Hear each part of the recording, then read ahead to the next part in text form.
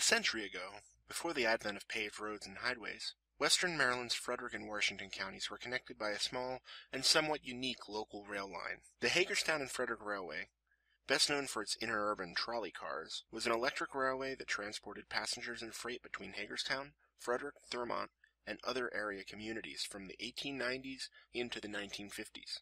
It connected rural farms and small industries with the B&O Railroad and Pennsylvania Railroad in Frederick. Eventually, the automobile killed the trolleys, and trucks made the small freight trains obsolete. In 1954, the last trolley finished its service between Thurmont and Frederick, and not long after, the tracks were removed, but they're not forgotten. Fragments of the H&F still exist, from buildings to bridge abutments, to grade mounds upon which the track had rested. The evidence of the small railway's influence in this area still exists.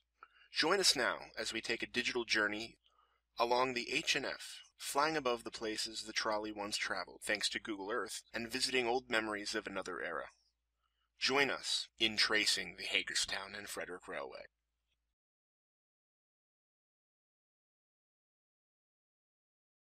We begin our journey at the Carroll Street Terminal in Frederick. Originally serving the Frederick Railroad Company, it served as the headquarters of the Hagerstown and Frederick for many years, and even after the trolley service ended, was the offices of the Potomac Edison Company, the local electric company which the H&F became. More recently, it was known as the Frederick News Post Building. As of 2015, plans exist to preserve part of the facade as part of a new convention center to be constructed on the site. Mainline-bound trolleys would depart from Carroll Street, as we're doing here. They would turn from the center of the street onto Patrick Street to head west. Passing through downtown Frederick, the trolley then turns onto Jefferson Street and travels a short distance before turning once again, this time onto what is now called Braddock Avenue. Crossing what was then farmland and wilderness, the line followed Butterfly Lane and wound its way up the side of the mountain, crossing bridges where dips were sharp and going through deep cuts where the hills were too high. In total, the trolley climbed a height of 600 feet to the top, a steep climb for any railroad. At the top of the mountain, we come to Braddock Heights. This community had 2 stations and a heavy investment by the company. On the main line, we stop at Braddock Junction. This small shelter served the community itself, as well as the Hotel Braddock, a resort hotel that the H&F provided financial assistance to construct. The hotel was based on those along the boardwalks of the Eastern Shore, and was built in 1905. The 70-room hotel was open until a fire destroyed it only 2 months before the stock market crash of 1929. Braddock Heights had become one of the area's first tourist destinations. The fresh breeze was refreshing in the summer, in a time when most of the trees had been harvested from the mountain. People from Washington and Baltimore would take the B&O or the Western Maryland, and then hop on a trolley at Frederick to spend their summer weekend relaxing here. From Braddock Junction, one could walk or take a trolley car along the mountaintop. Trains from Frederick would stop just past the station, and then change directions, traveling along Maryland Avenue to this store, which was the gateway to the railway's own mountaintop amusement park. Attractions included a roller rink and game hall, complete with bowling lanes, an indoor carousel, a theater, dance hall, observation tower, and a giant slide. Over the years, a Ferris wheel, pony rides, miniature train ride, and other attractions were added. Called the Grove of the Golden Stars, the company also dedicated 93 Norway maple trees at the park, each in honor of a serviceman from the area who had died in World War I. Trolley service to the park ended in 1947. From the park, trolleys could continue down Jefferson Boulevard, along the top of the mountain for several miles. Over the years, the road alongside would become populated by summer cottages for those wanting to escape the cities. Today, most of these are permanent residences, making this trolley-funded resort into a cozy community. The trolleys also served Vindobona, at one time another classy hotel, and then began its descent down the mountain into Jefferson.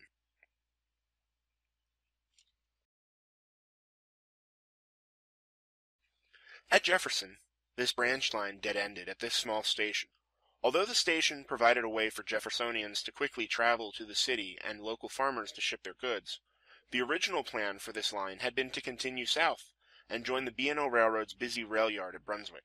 The town of Brunswick itself paid to install tracks down the center of its main street.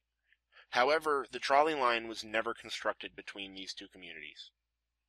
Today, the Jefferson station can still be seen from Jefferson Pike. It's used by the local co-op for storage, and the former waiting room serves as a small country novelties and artists shop. We return now to our trip down the main line at Braddock Junction, where our trolley will begin its descent down the western side of the hill towards Middletown. Crossing the old National Pike at the top, it turns and follows the road at a steady descent. While many Frederick trains were started by the Frederick Railway Company, and at one point some Braddock Heights trains were run by the Frederick and Braddock Heights Railway, the original mountain crossing destination was to connect the farming community of Middletown with Frederick to transport grains and produce quickly to market. It was here that the original fundraising began. Entering Middletown, we pass from the old National Pike through what locals would recognize as the Ingalls lumber property. The freight house that once allowed H&F trains to enter still stands as part of the primary structure. This is likely the place that the original line was meant to end, as there was at one point a grain silo and other freight-based companies on the property as well. The H&F would have served all of these. Passing behind that building, the trolley blazed the trail for what is today Green Street, and stopped at this, the Middletown station. An interesting mix of train shed and traditional station, trolleys could enter through the side of the building if needed, and freight and express items could be loaded from the platform out front. Today, a Chinese restaurant stands in its place. From Middletown, the line still would be a scenic ride through hilly farmland today. Very little remains here, as the land is actively worked. Nearing the Myersville area, the line passes through what is known as Rudy's Hollow. At one time, this was a popular place for photographers to stop and snap a passing trolley car.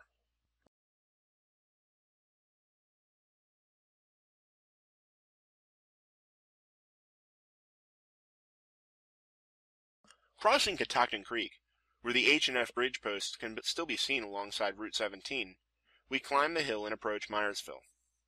This community was the end of the line after 1938, when tracks over the mountain were removed due to the lack of passengers and the construction of what is now Route 40, the Baltimore National Pike. This station, which served Myersville passengers and doubled as a store, eventually gained a second floor and today is an apartment building. From Myersville, we begin our journey west over the pre-1938 route. Despite being gone for over 75 years, many places where these tracks once traveled are still clearly evident crossing the mountain. We pass the current site of Car 150, a 1918 car bought second-hand by the H&F, which often served the Hagerstown-Boonesboro branch line. Descending down a small hill, the grade here is very evident from the National Pike. Nearing the top of the mountain, the tracks parallel Canada Hill Road and wind their way up to the highest point in the line. Our trolley car has risen over 900 feet in altitude compared to where we were in Frederick. The line carefully winds its way down the side of the mountain, weaving with the terrain.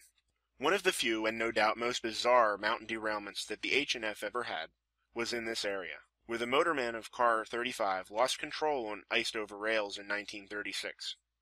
Although the motorman himself jumped to safety, the one passenger, another H&F employee, perished when the car smashed to the ground as he was retrieving his luggage. The wheels of the trolley car, however, continued to the bottom of the mountain, surprising passengers waiting at Mount Lannis Station, seen here as a rough model.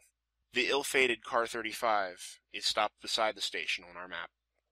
The Mount Lannis trolley station was replaced by a more modern electrical substation nearby. The abandoned structure eventually collapsed into itself. From here the line is very evident until it reaches Route 40 again.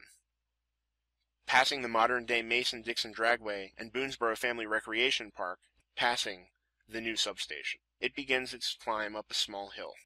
We reach Wagner's Crossroads, on the other side of the hill, now considered a portion of Beaver Creek. It is here that the Boonesboro branch travels down Route 66 towards its namesake community. We will revisit this line later. After passing through Beaver Creek itself, we cross through the auto dealerships along Dual Highway.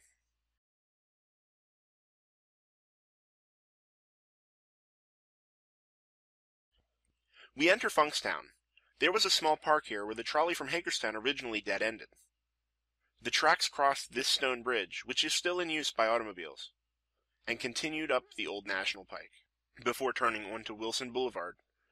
The entire stretch of grass divider in this street was used as the track space for the H&F. For our trip, we leave Wilson Boulevard at Pope Avenue before turning onto Potomac Street in Hagerstown. And finally, our trip from Frederick to Hagerstown is complete, ending at the town square. Excluding our detour to Jefferson, the trip has taken our passengers 2 hours. Imagine, if you will, that this single-track route was also shared by freight trains led by one of several different styles of small electric locomotive. Along the line, there would be short passing tracks at strategic points to allow the trains to pass each other. Within the H&F network, there were several branch lines which served individual communities over the years. The first we will visit is the Shady Grove branch.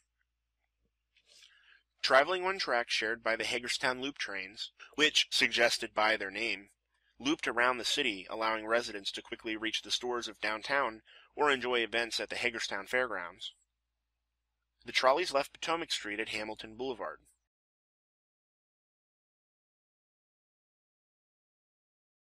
And passed through today's Long Meadow Shopping Center. They eventually followed Marsh Pike to the town of Reed.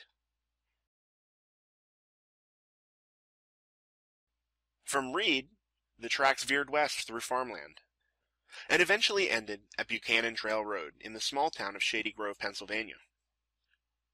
Instead of going to the nearby city of Greencastle, H&F trolleys stopped here at a small station store, where passengers could transfer to the Chambersburg, Greencastle, and Waynesboro Railway, another trolley service between those three cities.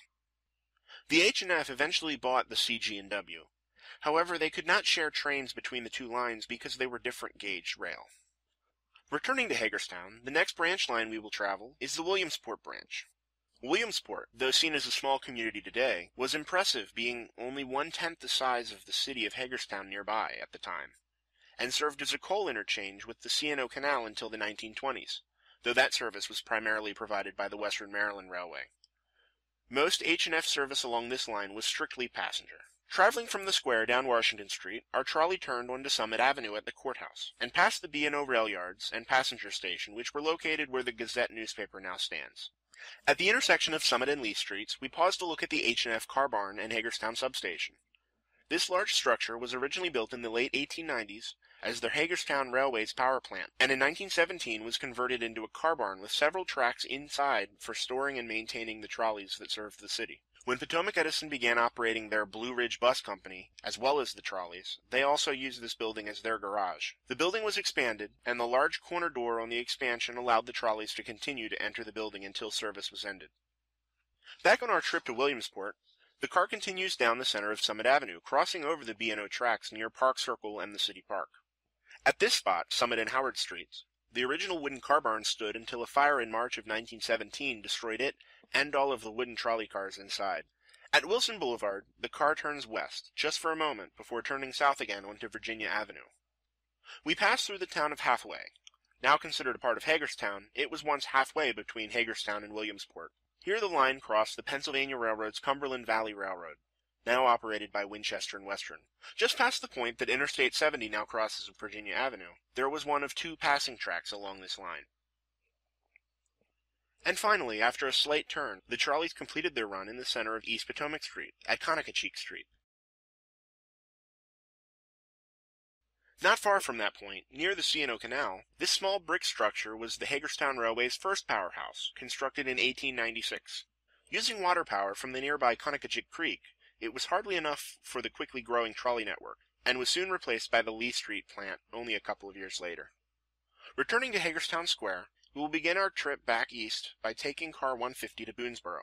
Our car travels much the same route as we had taken coming into Hagerstown.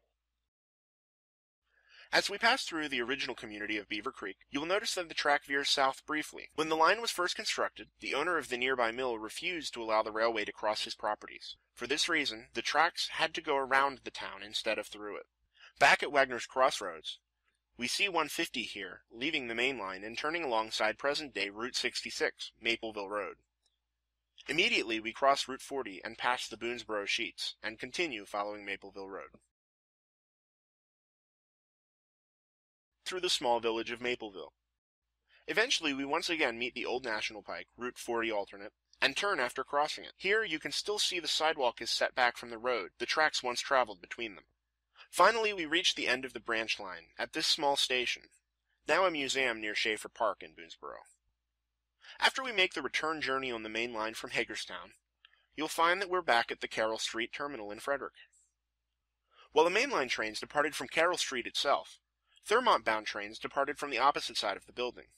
At one point, trolley cars could also pass into the building itself, but that was later changed. Like the main line, and unlike the intercity trips, The Thermont line was served by interurban combine cars, with a baggage and express door at one end, instead of coach or city cars which only provided seats. To compare, the Myersville Trolley Car 150, shown here, is a coach car, and this small loop car was a single-truck city car. However, this car, number 168, which is preserved in the parking lot of the Hagerstown Roundhouse Museum, is an interurban combine car, sometimes just called combines. Today, the train departing the terminal is a special, a private chartered trip using car 153.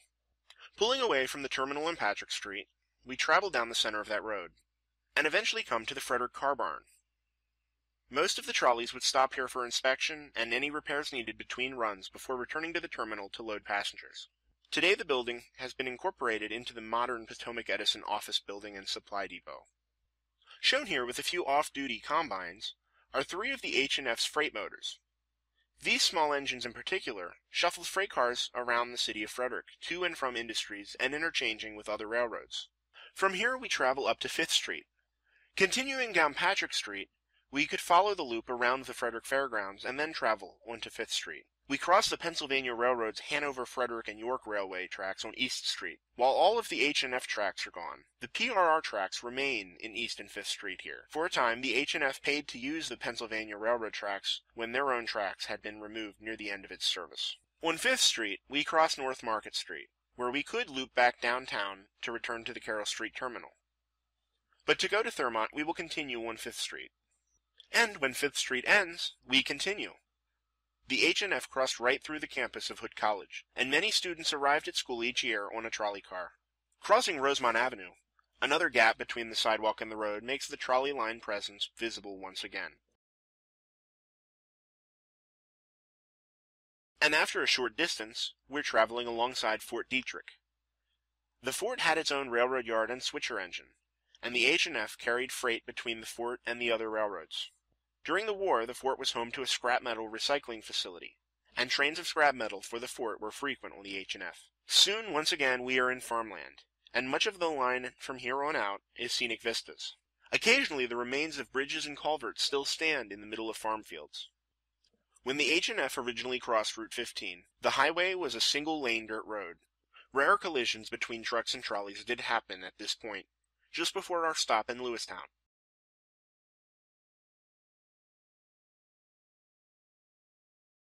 The line passed through Catoctin Furnace, and directly in front of the community's namesake industry.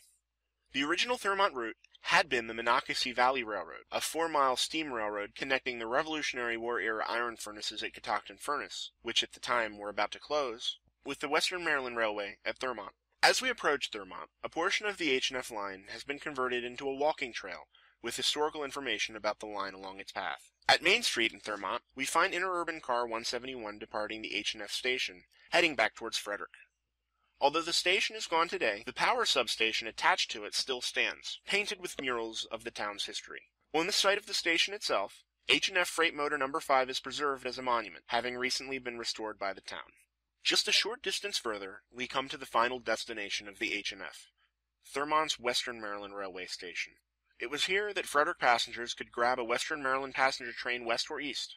Frederick and other area mail was loaded onto or taken off of Western Maryland mail cars, and freight from all across Frederick County was added to Western Maryland trains to be taken on towards its final destination. It was also at this spot, in February of 1954, that a large crowd gathered for speeches and interviews, documented by radio broadcasters and photographers, to bid farewell to the trolley. The last combine cars in Maryland departed Thermont that day, and an era ended. Today we can only look back and appreciate the H&F for what it was. Compared to modern transportation, it wasn't the fastest, the most efficient, or the most comfortable way to travel. But in its heyday, the H&F was the fastest, and the most efficient, and the most comfortable. And it was influential and an enjoyable part of daily life for those who fondly remember it.